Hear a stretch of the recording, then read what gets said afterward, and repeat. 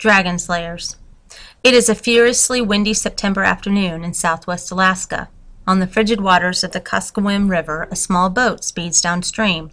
The boaters peer through the wind-torn patches of fog, searching frantically for the small village that has called for help. Spotting it on the right bank of the river, the boaters dock and race ashore. Night has fallen. It has taken the boaters 3.5 panicked hours to reach the accident victims. All are in critical condition. One man is barely breathing. He has punctured lungs and a cracked skull. The boaters rapidly set to work, giving emergency first aid. They comfort the victims through the night as they wait for medical evacuation. The next day, when the wind finally dies down, a helicopter drops out of the skies to take the victims to a hospital. All have been saved, and they will all eventually recover.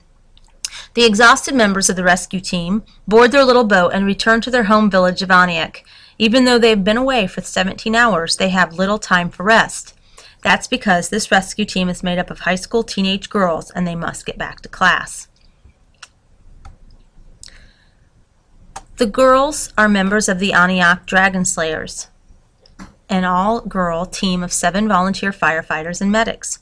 Most of the Dragon Slayers are Yupik Eskimos, or Athabaskan Indians. Based in the remote village of Aniak, about 350 miles from Anchorage, they serve 3,000 people scattered over an area the size of the state of Maryland. It is not easy to become a Dragon Slayer. The Dragon Slayers are highly trained. They must take more than 200 hours of medical and fire safety training. They must complete the American Red Cross's advanced training in first aid, as well as an emergency trauma injury training course. In addition, they must pass an American Heart Association's course that teaches emergency measures to save heart attack victims. There's more. To stay a Dragon Slayer, the girls must maintain passing grades in school. They must not use tobacco, alcohol, or drugs. They must learn to work as a team and never give up, even under extreme stress.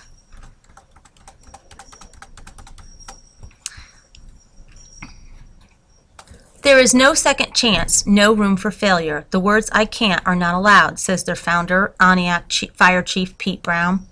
The Dragon Slayers were started in 1993 after a vehicle hit Brown's teenage son, who lay helpless in the snow for almost an hour before anyone came to rescue him. The next day, Brown started a campaign to raise money to train an emergency rescue squad.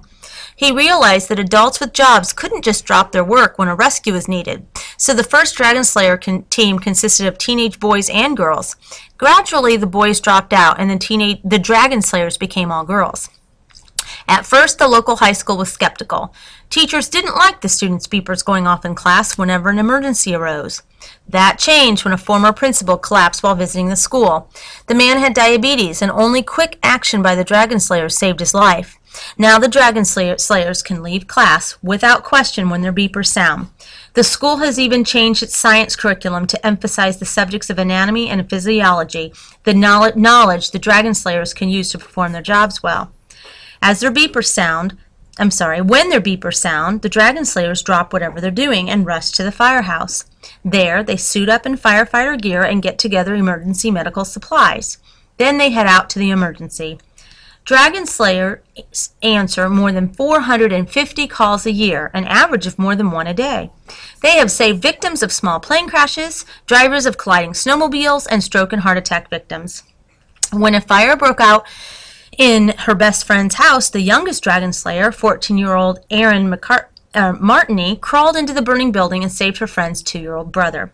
The girls cannot stay Dragon Slayers forever. As they graduate from high school, many go to rescue work in the Navy or attend universities to pursue medical degrees. An apprentice team of young high schoolers called the Lizard Killers train to become the new Dragon Slayers. This year, one Lizard Killer is a boy.